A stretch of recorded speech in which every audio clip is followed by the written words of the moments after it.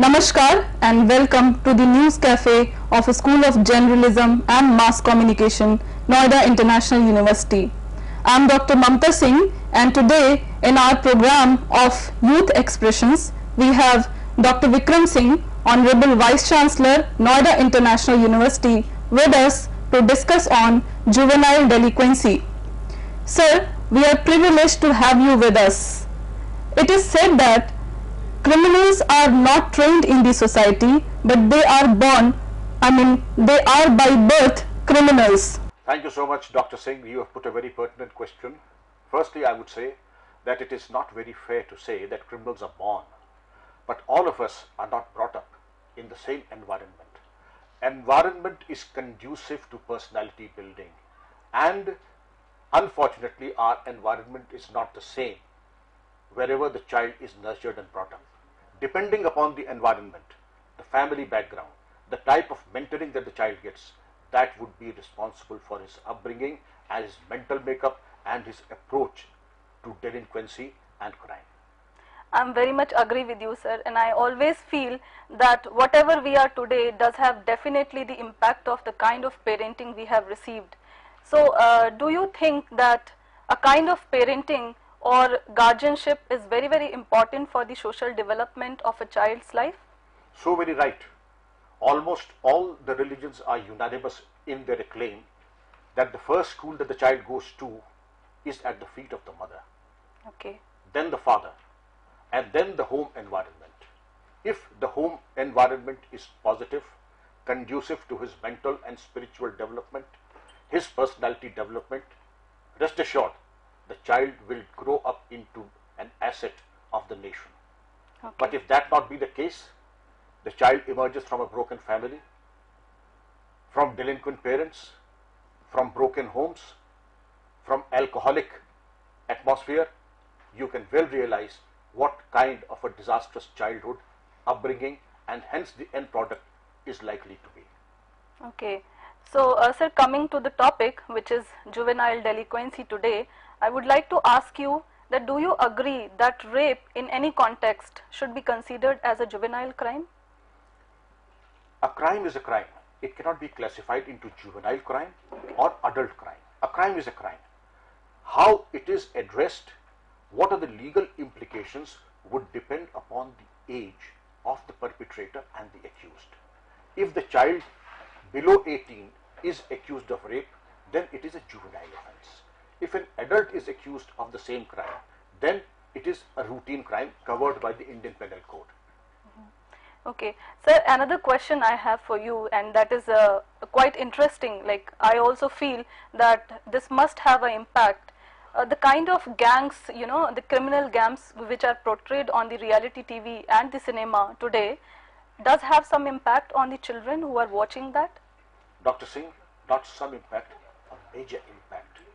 Today, in the absence of role models, clowns, braggarts, buffoons, and actors seem to have taken over the role of role models. And if anybody, repeat, anybody has an impact on their mental makeup, it is film stars, films, and the gangs.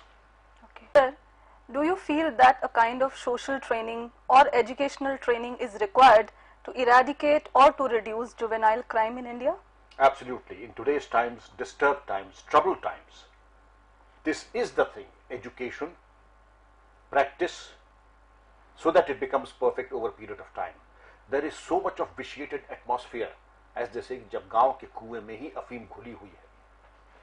What does a person do to set and give a right direction to the youth of this country, to the people who are on the impressionable age, our own young men and women who need guidance and constant mentoring and monitoring to tell them what is wrong, what is right, and what is wrong. The ethics and the values of life have to be tutored and inbuilt in their personality. Okay, so what kind of training? I mean, should there be a particular syllabus for this kind of subject? What you will suggest to the academicians today who can contribute in such a way to get this problem sorted out? First behavior, Dr. Singh, begins at home.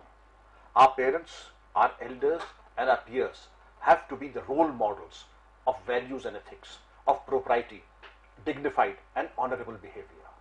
Then we come to the school and the colleges. Our teachers and principals have to be role models and epitomes of virtue. Okay. Yes. Having said that, sir, I would like to know, suppose there is a person who is 40 years of old and he does mind wash a kid who is below 18, and that kid gets involved in some kind of crime with that man. So who will become the criminal, or who will be charged with the criminal charges? Both of them. The man who is not a juvenile, as you very rightly mentioned, Dr. Singh, a man above 40, he will be charged under 120B of the Indian Penal Code, that is criminal conspiracy. Okay. The larger conspiracy. The juvenile under the Juvenile Act. Both are liable in any case. Okay. Sir, this is an issue which is continuously raised by the media in India after particularly the Delhi gang rape case, that the age of committing any crime should be decreased. So what is your point of view on this? Should it be decreased or increased? And if it should be decreased, then why not the age of marriage, voting, driving, and finally the consumption of alcohol should also be decreased? You posed a very pertinent question, but at the same time I would like to react that this age, whether it's the age of consent or adulthood, varies from country to country. In some countries it is 16 years, in some it is 18 years, in some it is 17 years. But in our case, the age of 18 has stood the test of time. Okay. And since it has stood the test of time, I see no reason why it should be brought down or it should be increased. Certainly not. There is no way that it should be decreased to 16. There is no logic. There is no reason why it should be brought down to 16. Okay. Suppose there is a person who is, say there are two persons and they are all 24 years of age, but they are mentally retarded, and there is another person who is not mentally retarded but he is, say, 17 years of age, and they commit any crime. So who will be considered as a juvenile? Juvenile Act says it is the age and age alone that determines whether the person can be charged or whether he can take or be liable under the Juvenile Act or will be treated as an adult. The only other alibi that can befall a person, it is not his mental state, it is insanity and alcoholism. Only these two. Okay.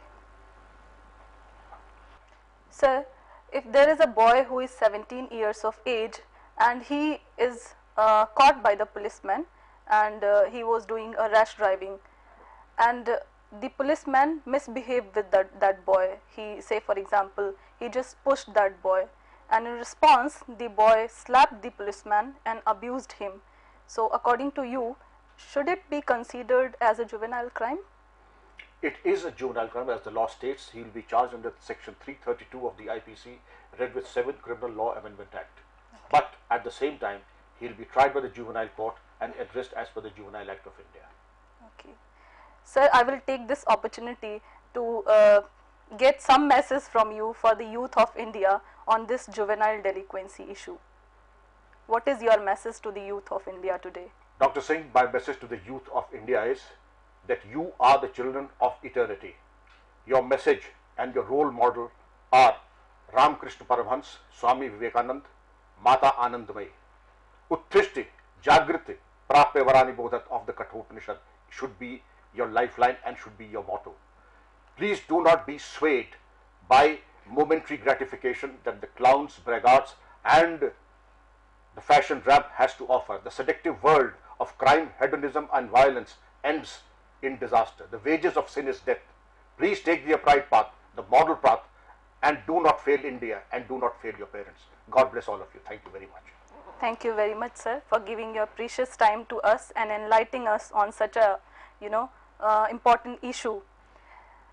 Sir has opened our eye and said many things and cleared my vision about juvenile crime in India, which is happening right now, and many of the young kids are getting trouble due to committing small things which can be come under some kind of charges, some kind of legal charges.